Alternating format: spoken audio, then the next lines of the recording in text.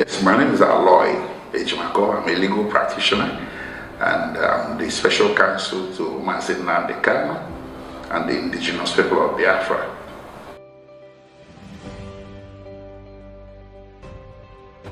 Okay, well, you know, this case, for those that have been following the case, I started this case in late August last year, precisely on 27th August. That was just few days before the court went on vacation. So the case was put in abeyance until the court returned from vacation in early October. So from then on, the hearing proceeded, and I'm happy that it proceeded quickly and expeditiously, and I was able to conclude the case on 10th December. The case bordered primarily on the various violations of fundamental rights of my client, Nnamdi Kanu, which I catalogued from September 2017 to June 19th, 2021, when he was renditioned in Kenya.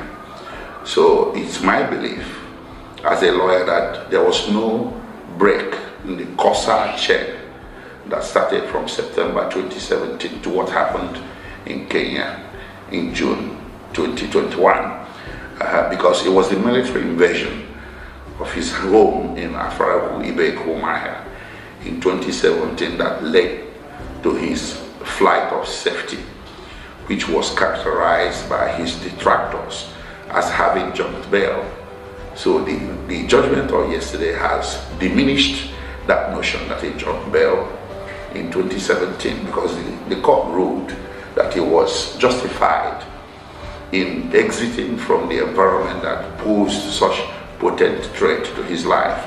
So by holding that his fundamental rights were violated by that invasion, impliedly the conclusion can be drawn that the notion that he jumped bail or voluntarily refused to take his trial in 2017 has been completely obliterated. So the judgment of yesterday does not have impact only within the confines of the judgment or the framework of the judgment. The impact is external and is going to reverberate into the criminal trial that is pending before the Federal High Court in Abuja.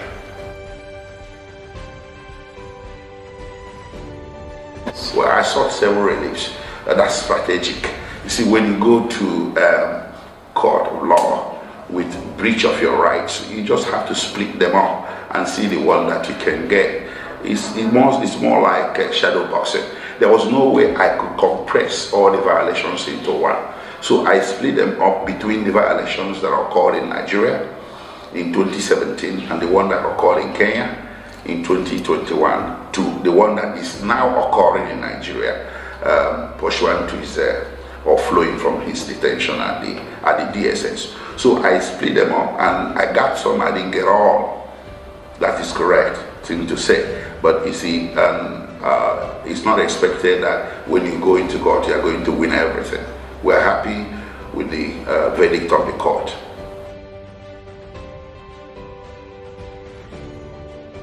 Yes, I said something similar to it previously. Yes, it will have impact in several ways. For example, the immediate impact is that it has resolved the issue of Nnamdi Kanu jumping bail in his favor. Before this judgment yesterday, that notion that he jumped bail persisted as a reality. You understand? That is the immediate impact. The other impact is that the judgment has opened a new vista for exploring other options to addressing the Biafran question, the Biafran agitation. Because the judge did make a recommendation very strongly at the end of reading the judgment, which is on record, that the government should pursue alternative avenues to resolving the Biafran conundrum, the Biafran agitation, and the predicament in which it has put Nnamdi Kanu, who, as we have always told the general public, has done nothing wrong than pursuing self-determination through means approved by domestic and international law. So I see a situation where is going to have such impacts plus more. The judgment, I think, also will have a positive impact on any application for bail that is pending in Abuja, and I think it will also have impact on any preliminary objection to the jurisdiction of the court in Abuja to continue with the trial. The damages awarded by the court to the tune of 1 billion.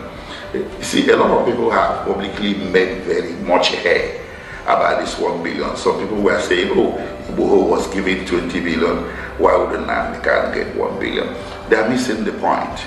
I don't think Igboho is as impressed with his 20 billion as he was impressed by the pronouncement of the Oyo State High Court that self-determination, the enterprise that put him in trouble, is legal. That's more important than 20 billion. Similarly, in this judgment in favor of Nnamdi Kanu yesterday, in which the court awarded 1 billion naira, that 1 billion naira bears in comparison to the kernel of the judgment, to the tenor, the reach, and the import, the implication and the impact of the judgment on the public consciousness that federal government committed atrocities and violations of Kanu's rights. This is the first time the gavel has come down on that proposition that Nnamdi Kanu is not the bad guy anymore. It's the federal government that is now the bad guy. So we didn't go into court looking for money. We went into court looking for justice that is more than money. After all, this suit did not portend or pretend to represent the other parties that suffered injuries from the attack, including the 28 people that lost their lives and other people that suffered other injuries. Those are separate issues that could be litigated in the future. We went with the narrow issue, and that narrow issue was what decided, which was that injustice was visited on Nnamdi Kanu by the Federal Republic of Nigeria. I didn't directly do that. After the judgment yesterday, I was informed that he was still in court in Abuja when the judgment broke. So I think someone noticed it, or someone who was inside the court, who had his phone, an Android phone, saw it on social media and showed it to him, and I was told he was gratified. He was very happy with it. I haven't seen him. I'll see him in the next few days, so I will know for sure how he feels about it.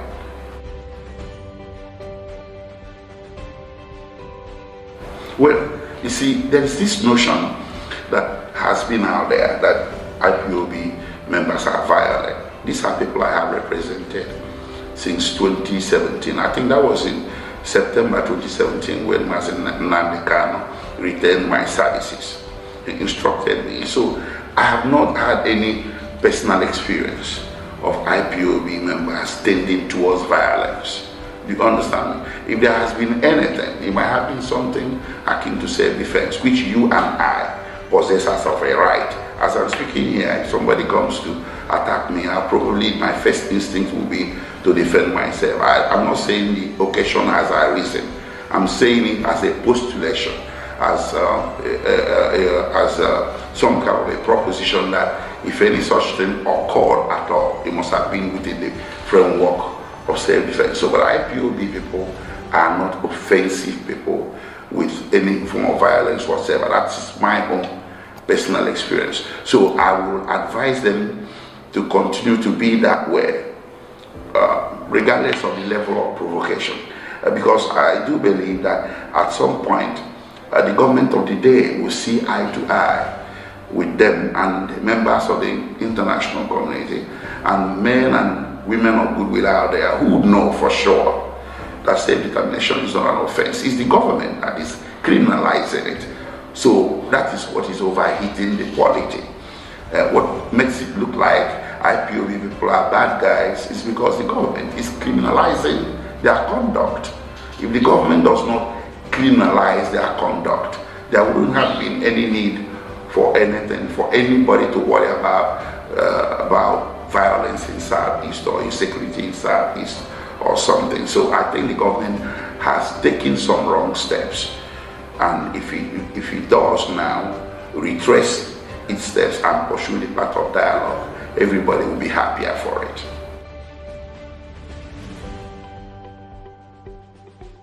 Well, you know, everybody has been saying, last month, 2 months ago, Mbazika Amechi, a seasoned senior statesman, led a delegation of highly respected Igbo people to the president, seeking political solutions to the Biafran agitation. Southeast governors, despite, you know, their ineffectiveness in certain things, or despite the doubts people have about their sincerity, not me, but people do doubt their sincerity, but on this very issue of seeking political solution, I think they have taken some sincere steps. There's also a group that is known that as like a group of bishops and senior chiefs at SS in Igboland that have also told the same part. And even private citizens have added their voice. And just yesterday, the judge added his own voice. So, and the president said something that, well, he would consider political solution if the judiciary makes some pronouncement. He didn't say it directly, but that's what he seems to be saying when he appeared to have washed his hands off it. He left it to the judiciary. So yesterday, one judiciary has said something. So I invite Mr. President to be true to his word and take the bull by the horns and see this as an opportunity to look at this very matter of agitation for Biafra from a new point of view.